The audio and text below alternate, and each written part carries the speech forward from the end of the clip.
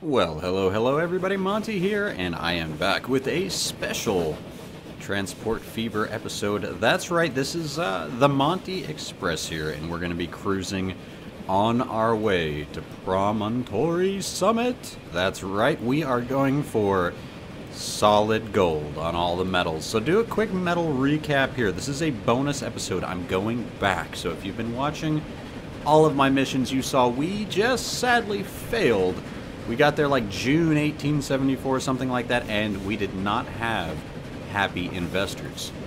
So I got a new train ready, and I'm going to talk about what I've done this time around to hopefully get you and me solid gold. First and foremost, there is the early mission in this whole deal, which was get the grain going. So let's bring up our line manager here. And as you can see, line 1, which we will name them as we go so you understand everything I did, which is the grain line. This was our straight up, right at the beginning, how to make a line. All you can do is build the trucks and depots and such at the point. So I built 6, that's right, 6 guys on this grain line, and it's making a little bit of money. Now, the train, which is the Monte Express, who we're going to always be heading back to here. We're going to get him named up right there. We're going to be checking on him. We could do first person mode. We could do all that. But the second part of mission 1 was build this track out. Make sure you do not go through the mountain like the tip suggests. You just don't want to do it. Now, I am still stressed. It is July 16th, 1870, and we have to get to Promontory Summit by 1874, and May, by the way, of 1874. So we got to keep that in mind. We got to hopefully do that. Plus, to keep the investors happy, this is the hardest medal of it all, is the keep the investors happy. Now, the only way to do that is stay above 250K the entire mission. If you ever go under 250K, the investors aren't happy. They're just not. And it's game over if you're trying to go for all those medals. So do not go under 250K. This is the struggle because people try to figure out how to get the trains to work with the next step of the mission, which is delivering tools and the iron ore and all that. But anyway, so first thing I did was build up the grain line. Next thing you have to do is connect this transport between Cheyenne and Laramie. When I did that, I did not build this train yet. This train is brand new. I just built him. Okay, once I do that, it unlocks the Native American Indian quests. I gave them firewater. It cost me 10K, no big deal. However, as soon as I did that, this area unlocked, and the very first thing I did was put line 2 in the works. And line 2 is, that's right, trucks, not trains. Pay attention to that. Trucks, not trains. Is our coal tool line. Now, the reason why I'm going trucks is because if you go with trains, you can use gondolas to move the iron ore to your tool factory. However, you'd have to use boxcars to bring tools back to this area if you wanted to supply Rawlings. If. Now, the great thing about trucks, or, you know, carriages, whatever you want to call them, they actually can haul coal tools, yes, and on the way back, as they're automatic, they usually grab some tools on the way back. That's line 5, but line 2 does at times grab some tools back. Yep, see, coal tool line, tools. Now he's grabbing some tools and taking them back. So these guys are double trouble.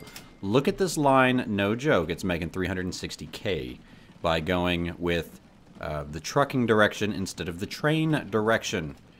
So you can see I've got 1, 2, 3, 4, 5 rows of 6 plus 2 on my coal tool line. It is good for keeping you in the positive. Now, our train continues to go. Monte Express is on his way. It is still December 31st, now January of 1871. Oh no, are we going to do it? And I'm taking the risk again, and I'm not using the general. So I'm only able to go 40, not 45. But I wanted to save that money. Like, again, I didn't want to go into that 250K. But the next thing that happened was once I got here and I unlocked Rawlings, which all I did was put the train station here and continued building out track. Remember, no train yet, because that would have cost me maintenance, and I just didn't go for it. So no trains, just trucks and tracks and stations, okay? So as soon as I finish this off, I get 2 missions. One is find the golden nugget, which you got to click around and find the golden nugget. The next bit was drive through 5 wells, which is important to do as it is the dry spell. Take the route past all the wells in the desert. As you can see, that's why it's bendy and windy. Went through all the wells. Now the next thing was the golden nugget. Up here on the hill in my other video, I show it as well, because we did get almost everything. There was a tree with a rock, and the Indian boy told us some weird riddle about a tree and a rock. So I dug here. Very shallow. If you're digging too deep, you missed it. Just make sure you dig out a little tiny bit. Make sure you save the game first. I know it's a little bit of a cheat, but it gets the job done, and you don't waste too much money. Again, if you want to get all the medals, you got to do it right. So that was the golden nugget. So we figured out the golden nugget. We figured out the dry spell. Tool factory. The reason you get that medal is because I was already delivering this. Like I said, as soon as I unlock the ability to do anything from Rawlings to Laramie, build these trucks, get them going, and that'll get you the next mission, which is just being preemptively ready on the tools. Now we are doing really well here.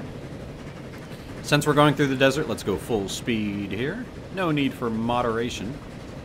And we're going to be flying this Monte Express all the way up to our next stop, May 1871. Are we going to make it? By May 1874, we've got 3 years to span, a pretty good distance in the map. And look, hold on. I didn't notice that it actually puts little wells out here. Little fountain wells, how funny. So you can actually see I really got close to that well. There's the next one right up there. Funny stuff, little wells out in the desert. Now what I would do is I would add rocks all around it, make it look like more of a natural spring. We'll act like, I guess, the Native Americans came out here and built little fountains around those natural springs there. And hey, look, we actually have a passenger waiting in the town of Evanston. Now when you get to Evanston, this was the next part of the mission, which was also a little bit more on deals, was people went on strike. I had the money and I paid them off. No big deal. It was $100,000. But I went for it. Yes, we picked one person up. One person really wanted to go for the ride. Someone else wanted to go, but they just missed their ticket. Just missed their chance. I'm riding the first train, the Monte Express. Are we going to do it 1871? It's looking pretty good. We made it to this pass way faster than I thought. Everything's built out. It's about just getting there now. So that was the next thing here, is once I built this station here, it was like, go for it, man, go. Go, but make sure you go fast. It was basically his point. Make it by 1874. So as soon as that happened, I started recording, and here we are. I bought the train. I bought the... Well, no. Reverse it. I bought the train. I bought the wagon. So we've got our little consist here. And then I hit the record button, and we've been following it all the way. The one surprise, remember, make sure you have at least an extra 250. So we got to have at least 500K before you finish, because you're going to have to pay for some bridge damages right up here, right around the corner. I'm so excited. 506. We're going to actually pull this off. All medals, I think so. We did make it all the way into 1872. So ha. This is the first three. This is how back in time I'm going. I've already gotten mission 2 and mission 3 all complete with all the medals.